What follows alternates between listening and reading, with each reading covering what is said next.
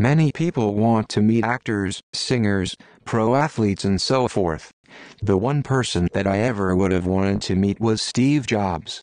He was a role model and huge influence in my life. It's very hard to believe that I could feel this sad for someone that I never got to meet, and I wish I had.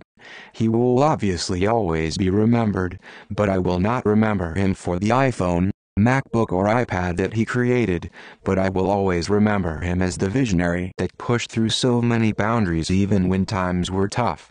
His products were only a result of his mentality and vision of a better future.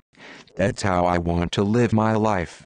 He will always hold a very special place in my heart and mind. Rest in peace, Steve Jobs.